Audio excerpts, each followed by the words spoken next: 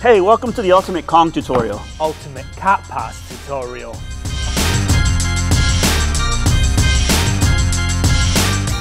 Before we start jumping into Kongs, we're gonna make sure that we understand how to transfer our weight onto our arms like this. Next, we're gonna transition this move into a ground Kong. And we're gonna do that by leaning over our hands and jumping our feet towards our hands. We can focus on tucking our knees into our chest and placing our feet down as close to our hands as we can. We don't want to keep our hands on the floor. In fact, in order for it to be a true ground Kong, we have to push strongly through the ground and land only on our feet. In order to push effectively, we can't just do it with flat hands and straight arms. See, he's really unbothered by this. What I really want to do is bend my arms a bit and push all the way through my fingertips like this. If you find that you're stumbling forward out of your ground Kong, it's a good sign because that means you're leaning your shoulders past your hands. However, you're going to want to start to get control over this by really pushing forcefully through the ground.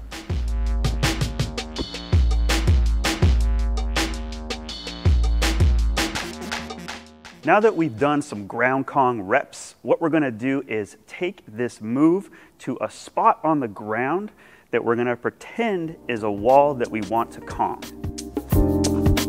I got turf and I got rubber floor. What I'm going to try to do is put both hands on the turf and Kong so that I land onto the rubber floor.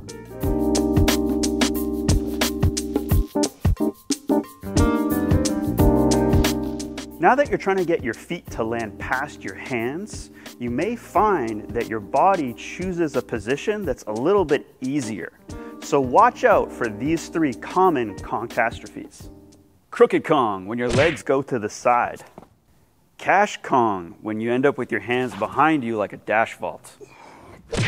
And Can't Kong, because that's just a jump, where you touch your hands.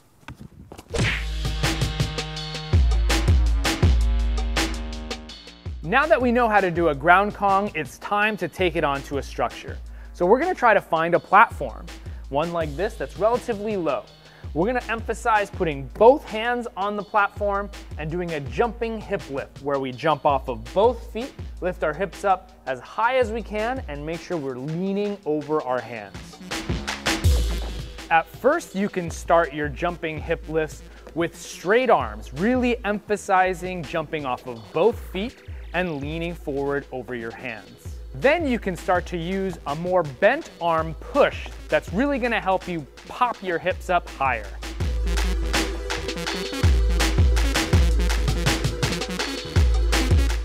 Let's talk about your takeoff. If your goal is to jump off of both feet and aim your chest over something like this, you are essentially doing a dive. And it's easier to dive from a split step stance than it is with your feet together. Now it's time to try a Kong up. We're gonna start in a split step stance, hands on the platform, jumping hip lift, tuck your knees, lean forward, and push through. Now, if this is still scary for you, here are 4 different ways we can help you bridge the gap. Place your hands deeper on the platform to give your feet more space. Perform a jumping hip lift. Practice tucking and smear your feet against the wall.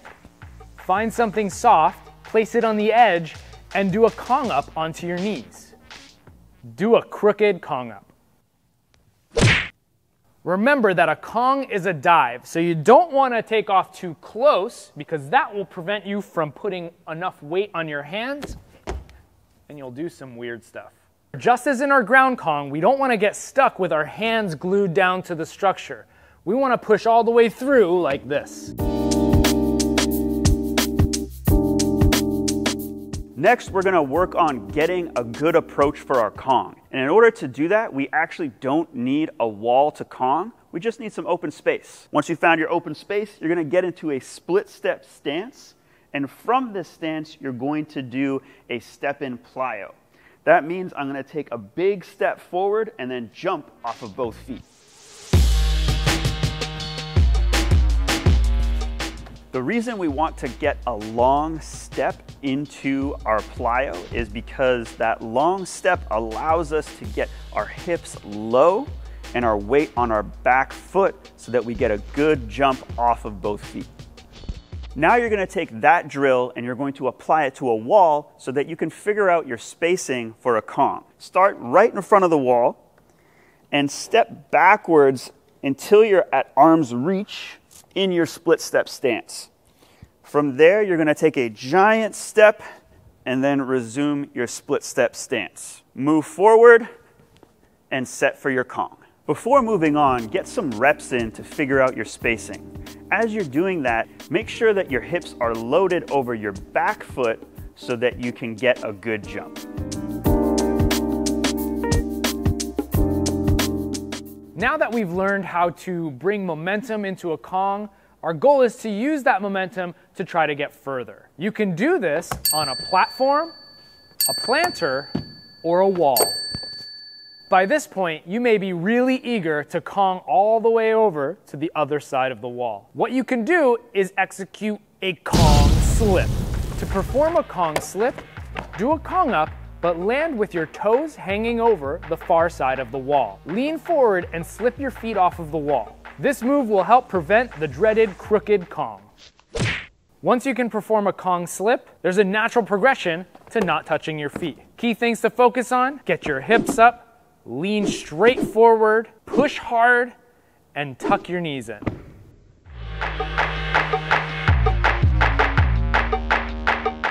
If you still can't do a Kong, you might need more speed. And in order to get more speed, we need to understand the step before our takeoff, which we like to call our three-step approach. We can figure out our spacing for our three-step approach the exact same way we figured out our spacing in our last approach drill. Starting from here, take a giant step backwards, another regular step, and from here I can just retrace those steps and do a Kong. As you start to build more speed into your Kong, there are two more common Kongtastrophes that you may run into. Number one, what was number one? Number one, the zombie. Remember that you actually need to get your arms back behind you to load up into your jump. Number two, the ballet dancer, when you're coming in too tall. It's actually like almost impossible. Remember that you need to be down low with your eyes at the same level as the wall that you're trying to Kong.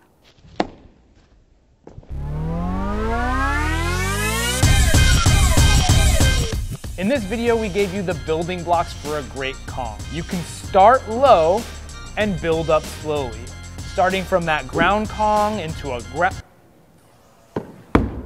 Starting at that ground Kong, you can lead that into a Kong up, learn the approach, and then eventually Kong all the way over. A Kong is a dive.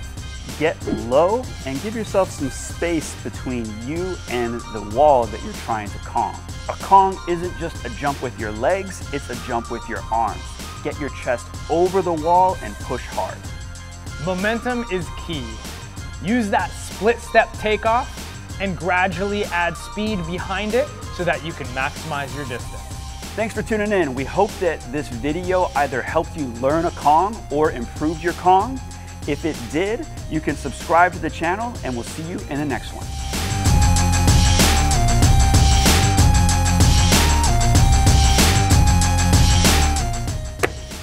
Hey, welcome to the Ultimate Kong tutorial. Ultimate cop pass tutorial.